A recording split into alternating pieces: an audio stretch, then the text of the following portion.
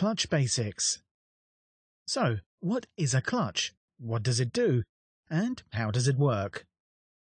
Well, the clutch is a mechanism that smoothly transmits and cuts off engine power to the transmission by engaging and disengaging. The clutch cover and flywheel always revolve together with the engine. When the clutch cover pushes the clutch plate against the flywheel, engine torque is transmitted to the transmission.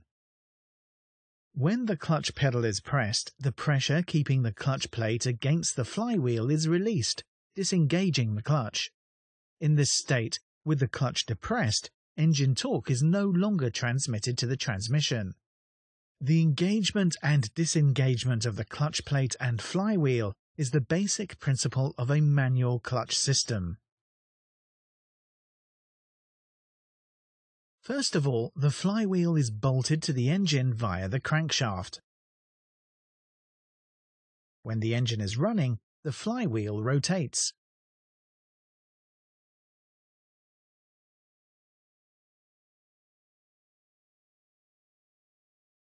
Next, we have the clutch plate, which connects to the input shaft of the transmission.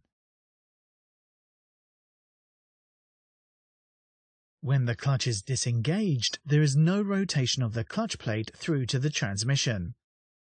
This means there is no drive transmitted to the wheels.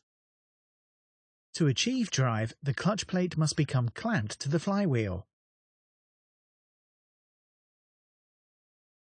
Finally, we have a clutch cover which is bolted to the flywheel. This keeps the clutch plate and flywheel clamped firmly together.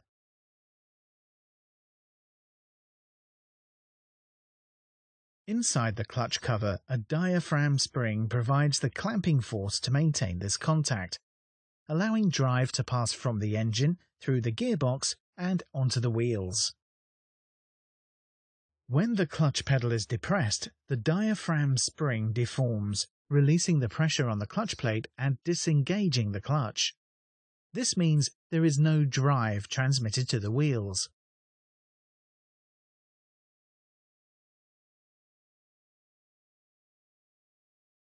And that's the basics of a clutch system. Click Next to explore the contents of this topic using the fact cards that follow.